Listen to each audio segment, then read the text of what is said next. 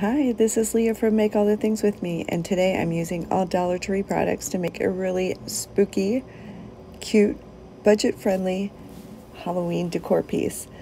I started with this napkin, and it was 2-ply, so I removed the backing from it.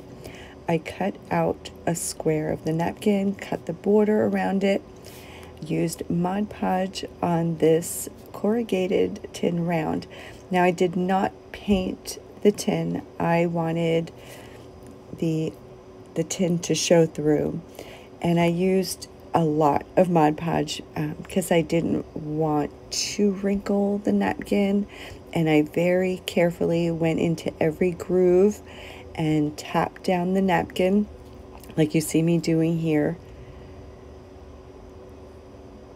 And then I added another coat with a paintbrush, heat dried it from the back first. Then I put Mod Podge on the little skull with some glitter. I dried that, and once it was set, I sanded the napkin around the edges. I used Beacon Fabri-Tac glue and hot glue to add some spiders to the piece, and I had an idea to glitter up the spider, but then I didn't like the tint that it gave, and I had an idea to use something else. So then I did end up removing that spider, but here I'm just doing a really simple bow, and I used wire from another ribbon piece to wrap that around, and I used that spooky webbing, which I really had a hard time using that.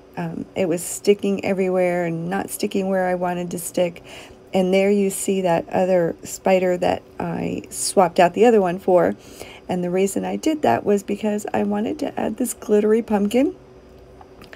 When that was all said and done, and I got everything glued together, placed where I wanted it, I had this little arch photo frame holder, and I put it on there. I didn't glue it on there just in case I wanted to decorate it with something else. I absolutely love how this turned out. I hope you like it. Thank you so much for watching, and please consider following.